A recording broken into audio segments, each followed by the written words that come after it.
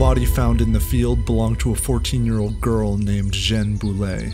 She'd been watching over her sheep when something attacked. Whatever it was, tore her apart. This was the summer of 1764 in the French province of Gévaudan, a rural land insulated from an increasingly modern outside world and tucked away in the hills of southern France. Medieval villages speckled its countryside, where ancient folklore lived on among its peasantry. Life here was generally quiet. But just a month after Boulet's death, a 15-year-old girl was attacked and killed. A few weeks later, another violent attack left a teenage boy dead. The killer didn't stop. One brisk September day, a woman in her 30s stood outside as the sun set. She sensed danger, but it was too late. Home was just barely too far away.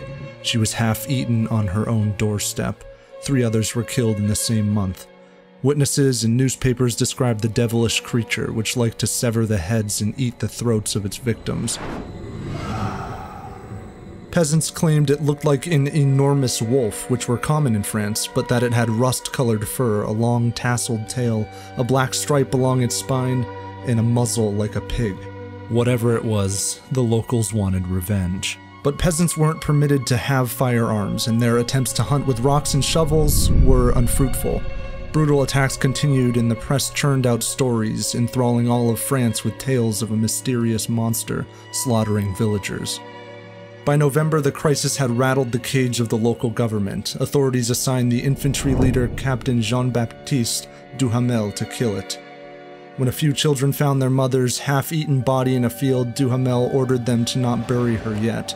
His men patrolled the area for 2 days, hoping the beast would return to finish its meal. It didn't.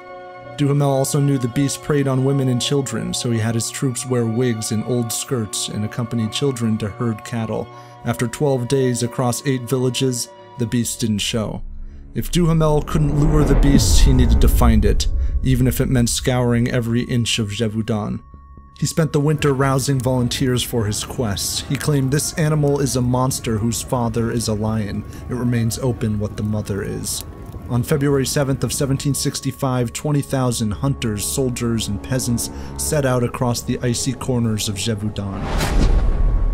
They trudged through forests and caves until finally a party of peasants spotted it trotting into the woods.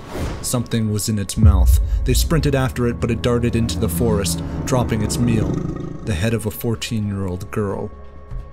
After the 4-day hunt, the beast was still out there. Duhamel had failed, and the court of King Louis XV sent a dispatch to replace him with the famed wolf hunter Jean-Charles Dinval. He was the man who liberated Normandy from thousands of wolves.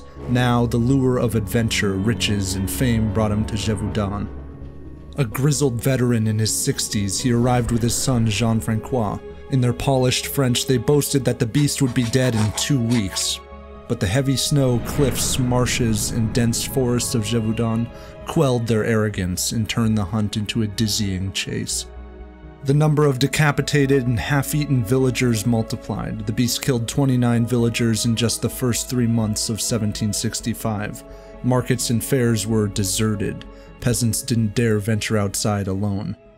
Some men claimed to have shot the beast before watching it escape into the woods.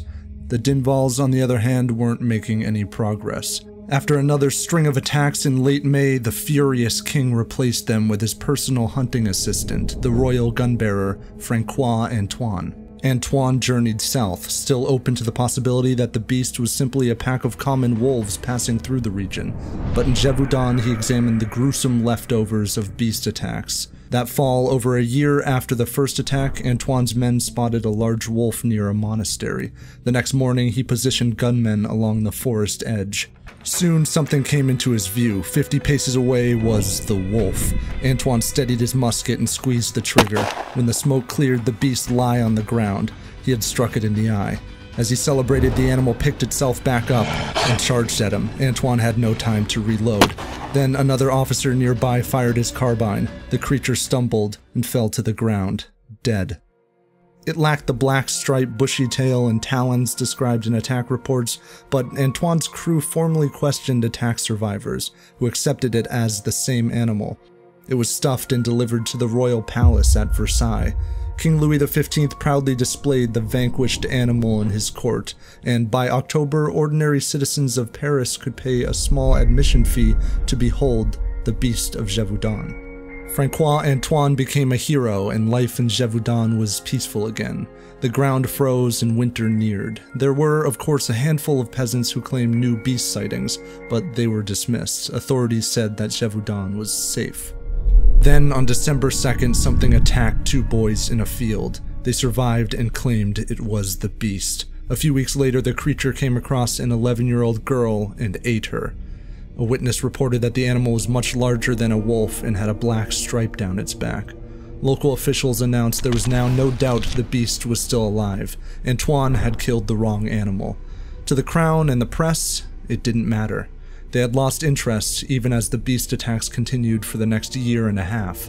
In the summer of 1767, a group of 300 villagers set out into the forest near the village of Ouvert. A large wolf leapt out from the brush, and a local innkeeper named Jean Chastel fired and killed it. Its head was monstrous, and its coat unusually red and gray, like those old eyewitness accounts had claimed. Local authorities interviewed hundreds of people who agreed Chastel had indeed killed the one true beast.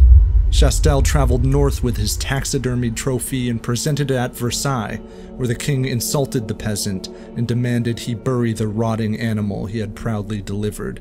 Humiliated by the royal court, Chastel remained a folk hero to the people of Gévaudan, a brave peasant who delivered justice when the indifferent aristocrats of Versailles could not. The monster that killed over 100 people between 1764 and 1767 was no more. But true stories rarely tie up so neatly. Many educated Europeans began to see the beast as a lie, a symbol of a superstitious bygone era. Immanuel Kant scoffed that rural women and children had convinced a substantial number of intelligent men to take a common wolf for a hyena. Others claimed that no one beast ever existed, that paranoia had gripped illiterate peasants and caused them to drum up fantasies in the face of a wolf infestation. A newswriter wrote in 1766, "It is clear today that we were wrong to attribute to a single wolf all the ravages committed in the Gévaudan.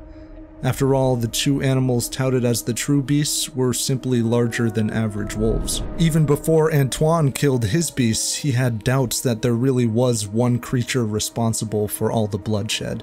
It's possible that the pressure of a king's quest and the expectations of a nation caused him to exaggerate his story and boldly claimed he had found the one beast and slain it. In truth, the hunt for the beast's identity never ended. In 2016, biologist Karl Hans Tach argued that eyewitness records actually describe an adolescent male lion, which could have escaped from an exotic animal display called a menagerie, popular attractions in 18th century France. The flat head, reddish fur, wide build, a dark line along the spine, a tassel on the tail, and the strength and aggression to attack and carry off adult victims. Captain Duhamel had once claimed that the beast was half lion. Tach points out that wolves were common in Gévaudan and would have easily been recognized by the locals. What about the peasants who verified the bodies of those wolves as the true beast? Perhaps their desperation to end the hunt and the weight of a royal investigation pushed them to tell investigators what they wanted to hear. Historians' opinions on the beast tend to be that the episode was simply a series of attacks by wolves. That seems most likely. But even legends start somewhere. Maybe some of the attacks did come at the jaws of one especially monstrous wolf or an escaped lion. Regardless, the beast of Gévaudan left its mark on folklore and mythology. The villages of present-day Gévaudan still honor the peasants who stood up to the beast, and the popular trope that werewolves can only be killed by silver has its origin in a legend that Jean Chastel killed the beast of Gévaudan with a silver bullet. In the end, it's impossible to say for certain what really terrorized Gévaudan between 1764 and 1767. And maybe the story's better that way. So let us know in the comments what you think the beast was. Was it a lion? Was it just a pack of wolves? What do you think? And always, if you like what you're seeing, make sure to subscribe and consider donating to our Patreon account.